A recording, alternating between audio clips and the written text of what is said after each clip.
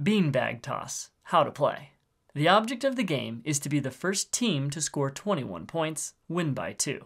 Set up the boards with the wood surface facing up, 15 feet apart, slanting in towards each other. Each team picks a side of one of the boards and their teammate goes directly in front of them next to the other board. Give each team 3 bags of the same color. Pick a team to throw first, then throws alternate between the 2 players from opposing teams. On your turn, you throw one of your bags into the holes on the board across from you. When you throw, you may not step past the front edge of the board that is next to you. You may throw the bag however you like.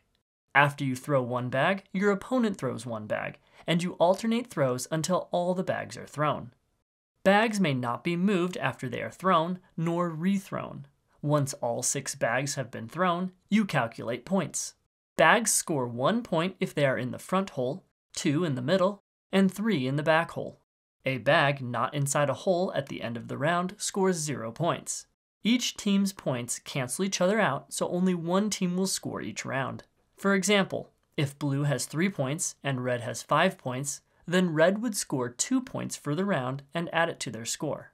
Gather up the bags, and the team that scored the most points in the round throws first in the next round. If it is a tie, then the team that threw first last round throws first again.